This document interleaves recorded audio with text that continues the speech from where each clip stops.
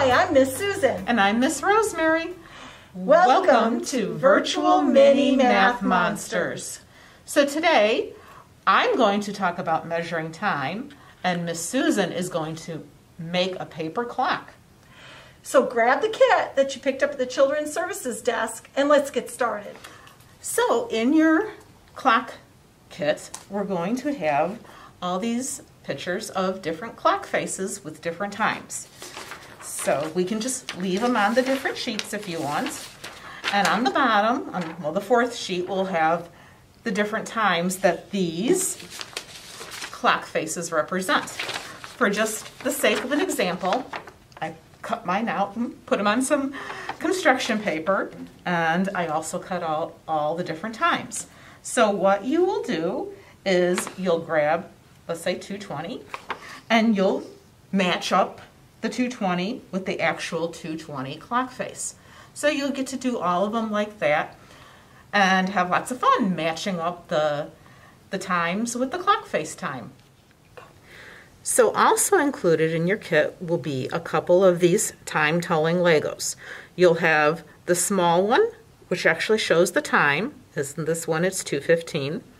The next one will say a quarter after 2 is another way of saying 2:15. Another way of saying 2:15 is 45 minutes to 3. So all of these would equal 2:15. So what you will have, you'll take them apart, and you'll have to grab a small one. So I'm going to take 12:30, and another way to say 12:30 is a 12:30. So we're just going to move that one there. And another way to say 12:30 is 30 minutes to 1. So then you can just put them together, and there is one set of your time-telling Legos. So then you would just do the other sets also.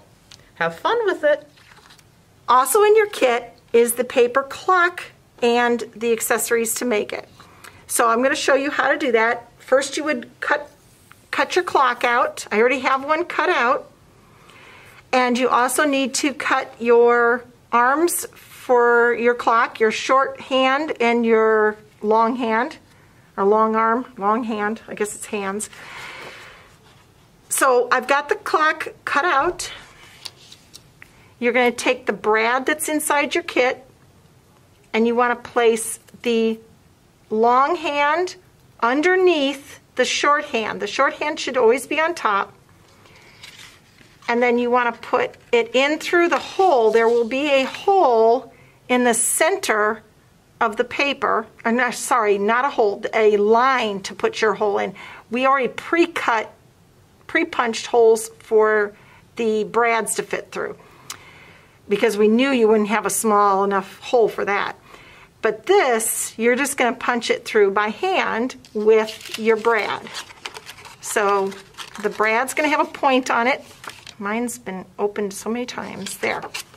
You're just going to fit it through your hole, flip it over, and spread the arms of the brad apart, just like that.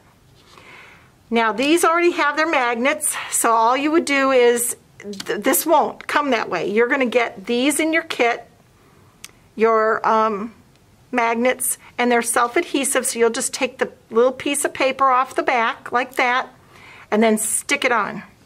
And that's optional. You can put the magnets on so that you can put on the fridge.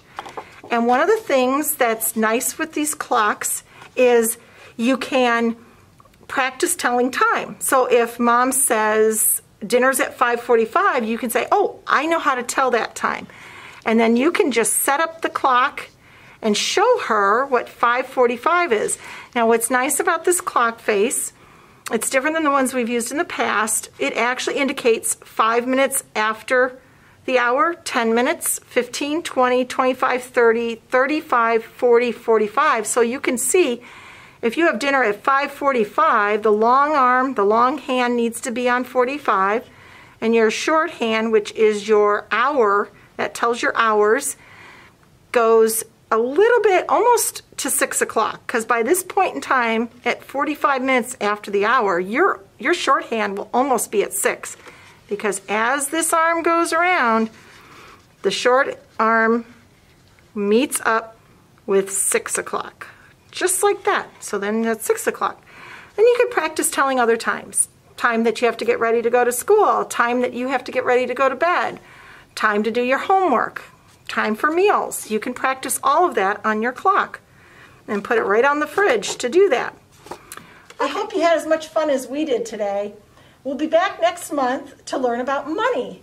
So be sure to register and pick up your kit for next month. See you next time.